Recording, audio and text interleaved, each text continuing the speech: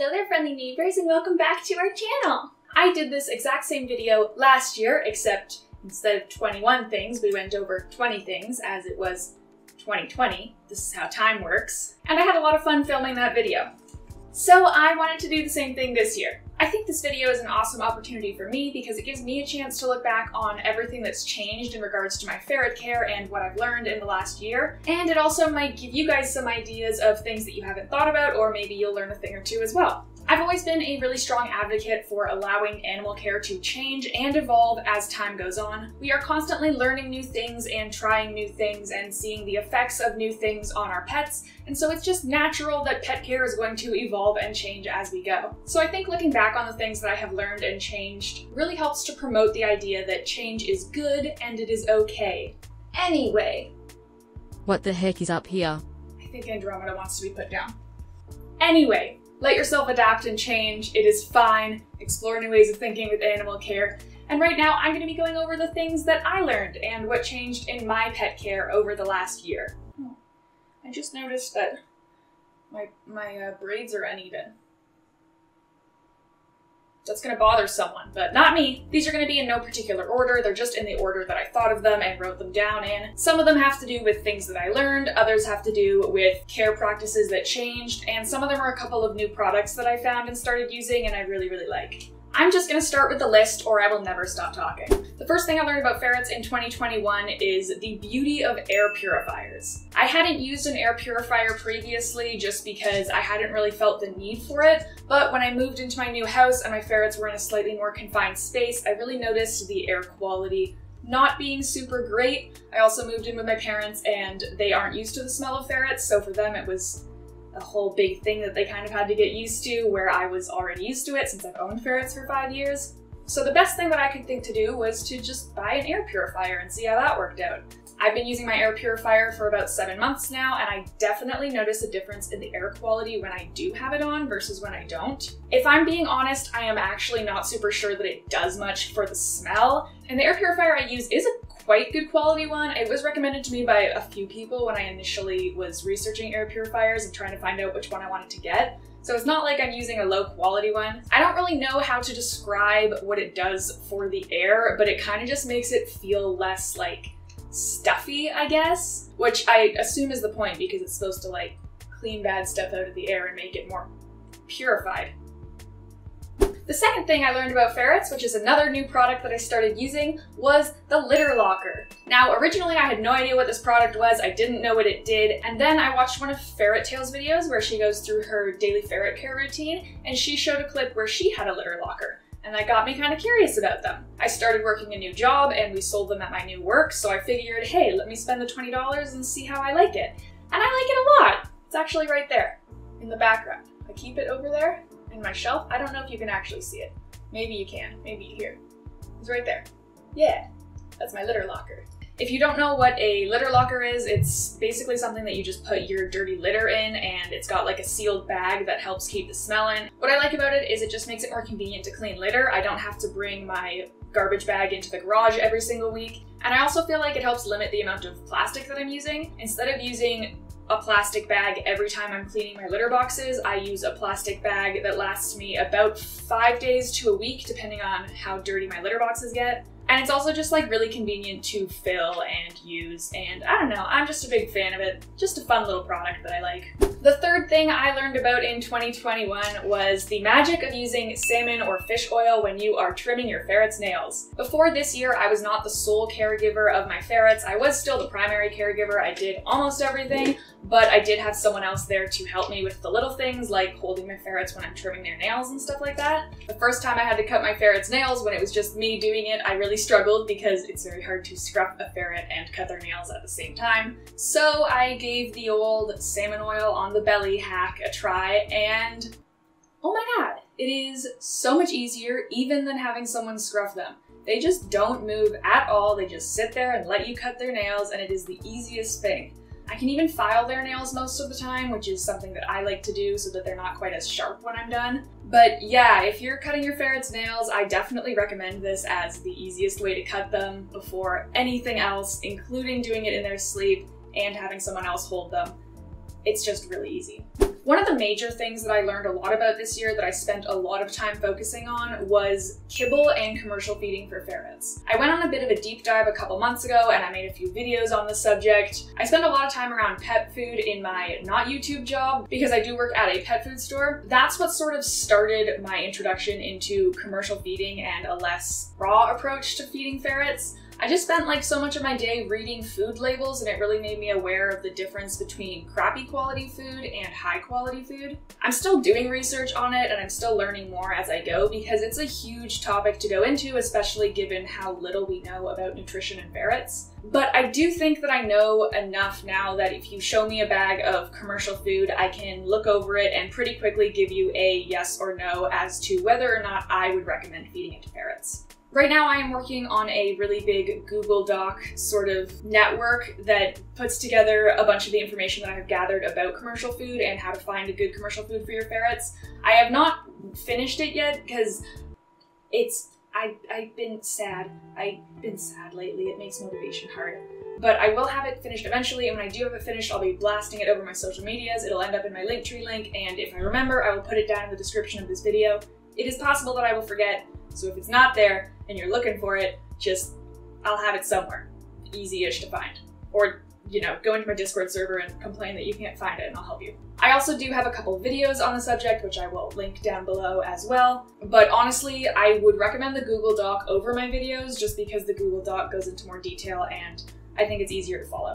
The fifth thing I learned this year was just more about raw feeding. Raw feeding is something that has really just exploded in the last couple of years, not just in the ferret community, but in the animal community in general. And because of that, you know, we're constantly learning more. We constantly have more stuff that we are finding out about it. I learned a couple little things here and there, like if you're feeding beef liver to your ferrets, it should actually only make up 3% as opposed to 5%. And just that my personal ferrets do a little bit better on bone, closer to 12% than the standard 10% that most raw feeders go by. I just noticed it in their stool consistency. I add a little bit of extra bone in and they have just better stool. The sixth thing that I learned about ferrets this year was more about light cycles, season changes, and photoregulation. This one was probably one of the bigger ones that I learned about, and I actually want to make a video about it because I find it, first off, super fascinating, and second off, something that people don't really talk about as much in the ferret community, at least not in the sense that they should be talking about it. This year, during winter, I've been paying a lot more attention to when my lights are on and the effect that has on my ferrets. Ferrets rely on natural light cycles to tell their body what season it is, to then spark their body to make their regular seasonal changes, like different hormone production, growing or shedding of their seasonal coats, and how much they're going to be eating and sleeping. In previous years, I have honestly been really bad at keeping my lights low when it was night out and keeping them on when it's day out. I just didn't really pay attention, and I guess I was not really thinking that it actually made that much difference. This year, I have been paying very close attention, and I make sure that when it gets dark outside, I turn most of my lights off except for my little lamp by the computer because I'm normally still awake and working and I don't want to sit in the complete dark. And because of that, I noticed that my ferrets started their seasonal changes at a much more normal time of year. Last year, my ferrets didn't start blowing their coats until December, and they didn't grow their winter coats until January, so it was definitely not the proper time of year for them to be doing that. This year, my ferrets started their seasonal changes somewhere between September and October, and they had their full winter coats almost a full month ago. They're in the peak of their classic winter condition right now. They're sleeping a lot, eating a lot, and they are getting pretty chunky. I blame it 100% on the fact that I am paying attention to lights. Like I said, I do want to eventually do a video about this, but you know, the lazy, quick version of it is that if it's dark outside, your lights should be off because then your ferrets are naturally going to know what time of year it is and their bodies are going to be able to produce hormones at a more natural level, which is first off just going to have their bodies at a more natural cycle, and also it's going to help with their hormone production, which reduces the risk of them developing cancers like adrenal, which are directly linked to hormone production. That's as simple as I can say it. Hopefully that makes sense. The seventh thing I learned was how to make a cage cover. You guys watched me struggle through making a terrible one in my Dollarama cage makeover video, and I made a beautiful one in my Walmart cage makeover video. It's still on my cage. I use it all the time. I love this cage cover. I am definitely going to be making more cage covers in the future because I learned a lot making this one and I already know all of the things that I can improve on to make it even better. I was just proud of myself for making that because I think it looks really good. This year in Canada, the Yesterday's News paper pellet litter was discontinued. Why? Legitimately, why? I don't understand why it was discontinued. It is so popular here. Pretty much every small pet owner uses it.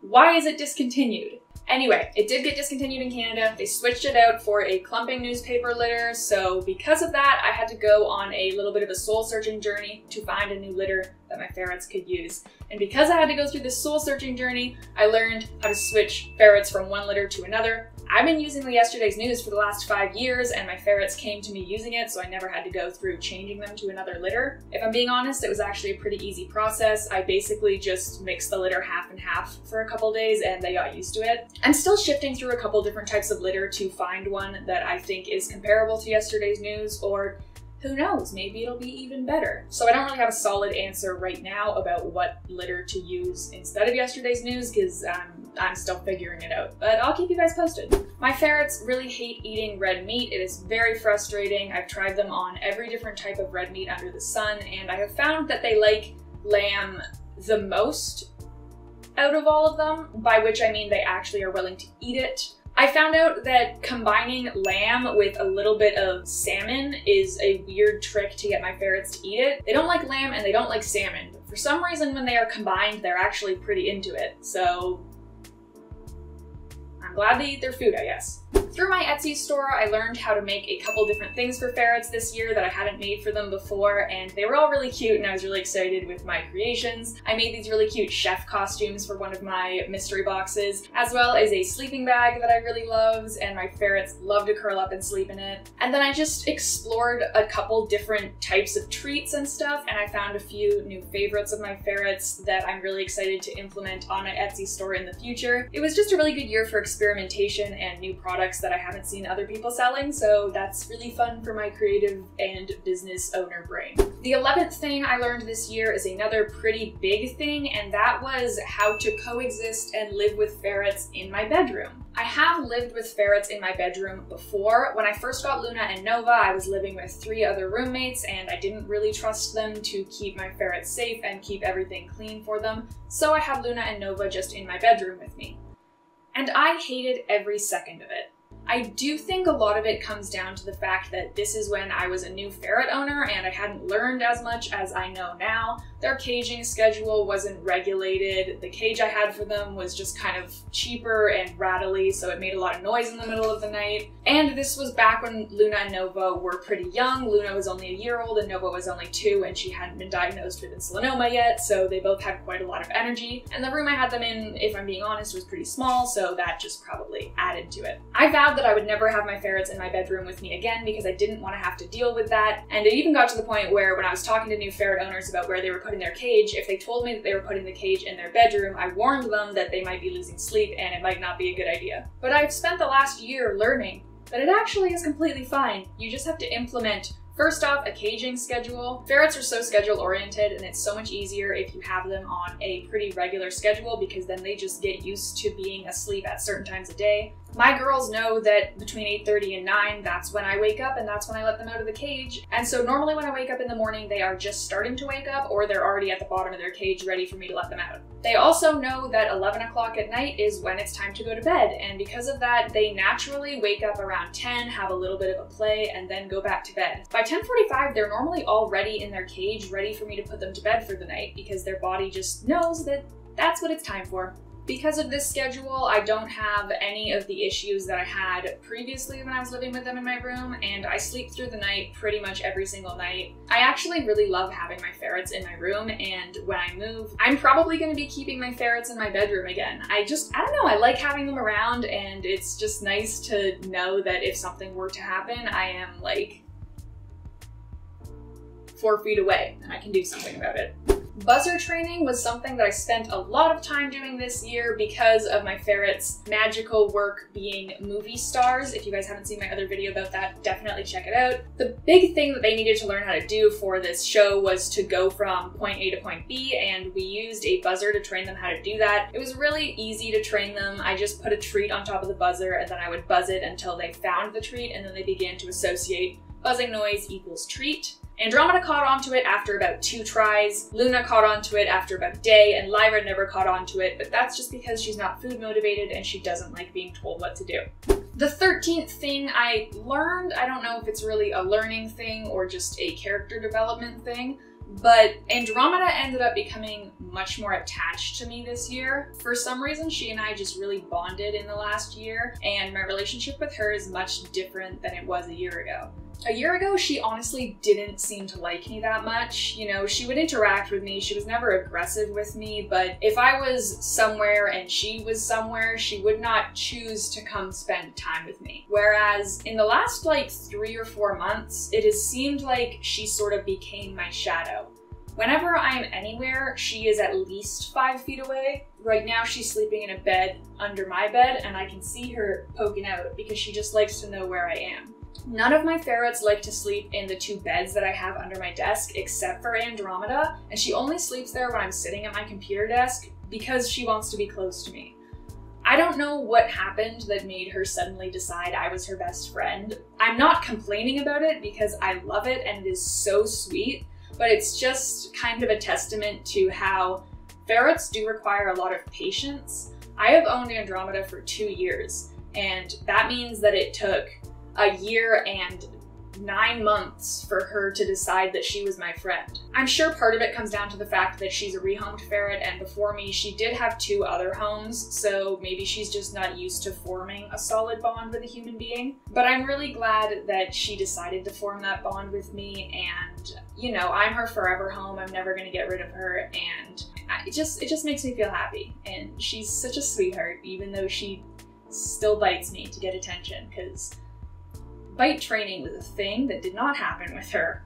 The 14th thing I learned about this year in regards to ferrets was about post-surgery care. When Luna was going to be discharged from the vet back when we thought that she was going to be making it home, I had to obviously get everything ready for her to come back here and, you know, recover from her surgery at home. So I went on a research deep dive just to find out more about post-surgery care and stuff like that. Obviously, you know, I didn't get the chance to actually put what I had learned into practice, so because of that, I feel like I'm only at like the halfway point of knowing how to take care of ferrets post-surgery. So I'm not going to be sharing much about that just because I haven't personally experienced it, and I'm sure there's a lot more to it than just the theoretical stuff that I learned. But I did set up a cute little post-surgery cage for her, and I was really excited and ready to, you know, go on that little journey with her.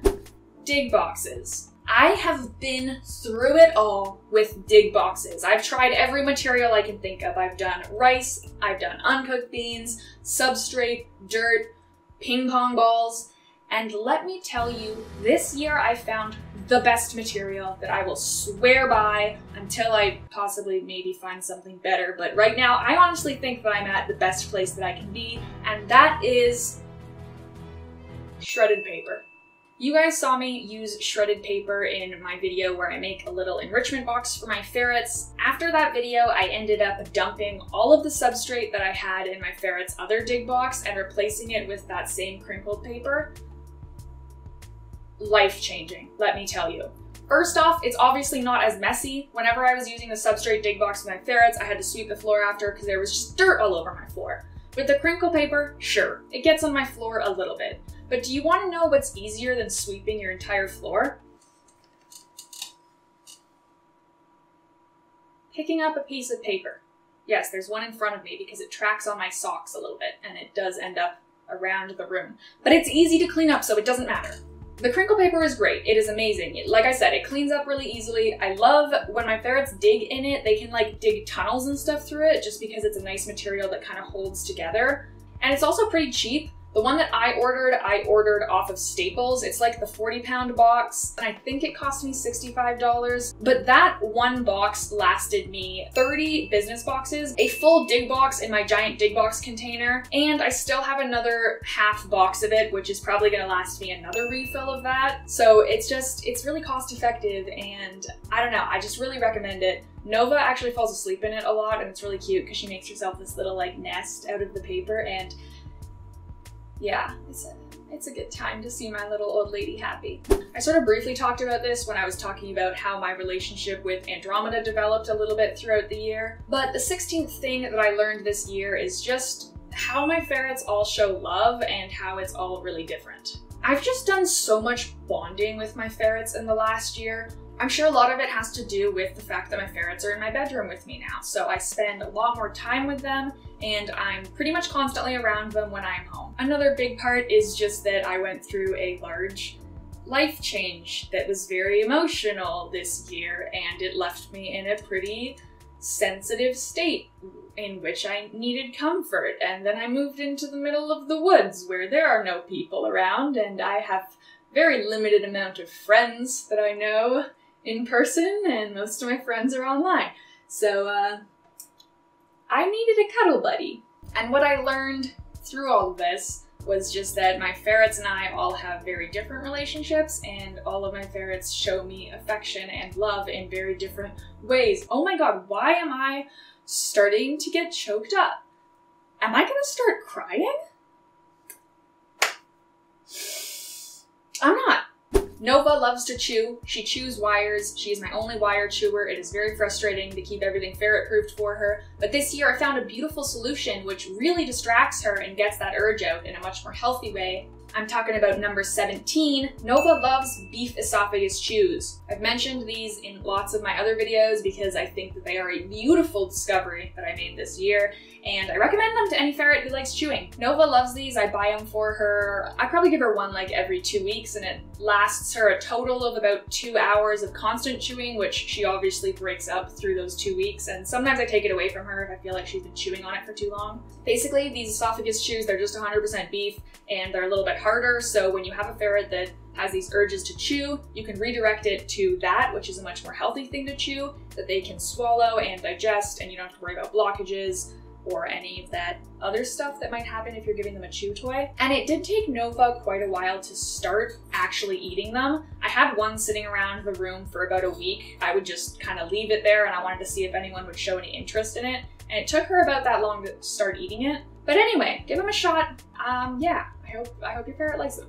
On the topic of treats that my ferrets like, number 18, Origin duck treats are my ferret's favorite. I have a lot of different types of treats that only some of my ferrets like. For example, only Lyra and Ilara like the Pure Bite salmon treats. Nova and Andromeda want nothing to do with them. Andromeda is the only one who likes the turkey treats, and Lyra doesn't really love the dehydrated chicken gizzards that I make. She still eats them, but she is very clearly less excited about them than she is about other treats. Except for the Origin duck treats. All of my ferrets are absolutely buck wild for these treats. When Andromeda wants me to give her one, she will go sit under the drawer where I keep them and just stare at me until I give her one.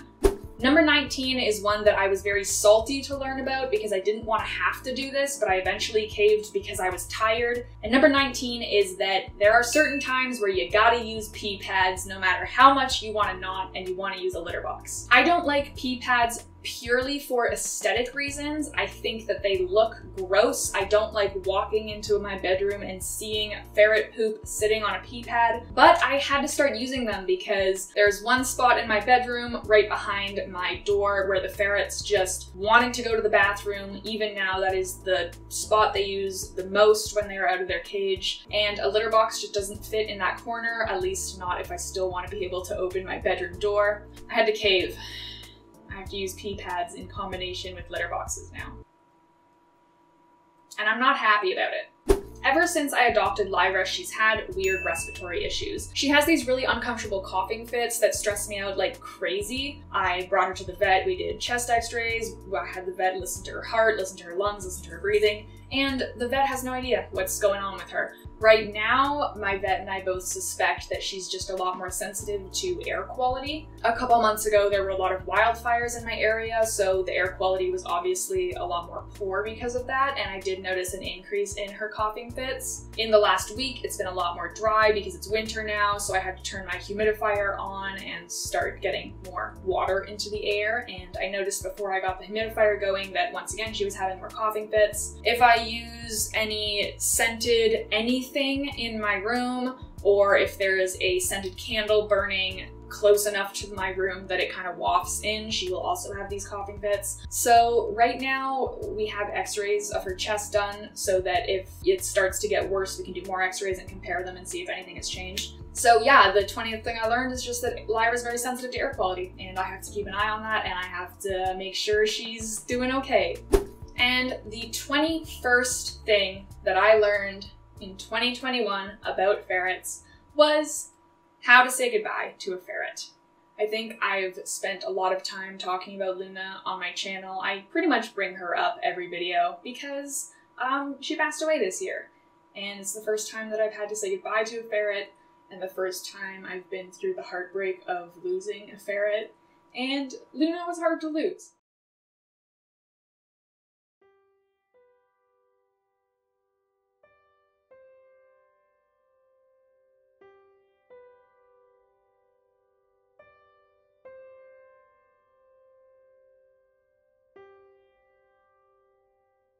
Luna died from a blockage, and so I've spent a lot of time blaming myself for that. I think it's natural when you have an animal that passes away in a kind of unexpected way like that you are going to blame yourself. I do a lot of time looking back on the day she died and what I could have done to change that, like the moment I could have done something differently and maybe she would still be with me. And I think that's where the learning comes in with this one, is that I had to learn not only just how to say goodbye to a pet for the first time, like my childhood dog passed away a couple years ago, but it was really different than the animal that you care for and is your main responsibility. So I spend a lot of time dealing with that and thinking back on when she died and holding this grief. And I think the grief and the guilt is a very natural part of the letting go and the acceptance and the learning of how to cope with all this. It's not a good time, it's a really rough time, and it's still something I'm going through, and it's still something that I struggle to talk about and think about, but I'm getting there, and I know it's something I'm gonna have to go through with all of my ferrets, because ferrets don't live as long as people do, that's just how it is. So I'm sure every time I lose one of my ferrets, it's going to be a different process, and I really hope the next time it doesn't come with as much guilt, but it might. So learning to forgive yourself and sit in that guilt and know that it's okay to feel guilty, because things happen, and Luna still had an amazing life, and she loved me, and she was special to me, and that's not something that I'm ever going to lose. And I miss her, but I'm glad I was able to have her in my life. And that's just how I kind of look at it. Hold your babies close while you can, because there'll come a day when you can't hold them close anymore. And it sucks. It really sucks. But I love her and I miss her. And that's all I gotta say about that.